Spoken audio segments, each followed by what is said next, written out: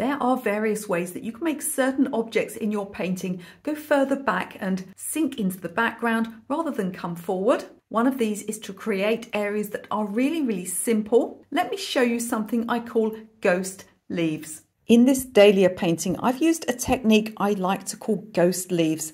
And this is the idea of doing some of the leaves at the back very simply, with no detail at all. They're just flat washes. This is going to add depth to the picture.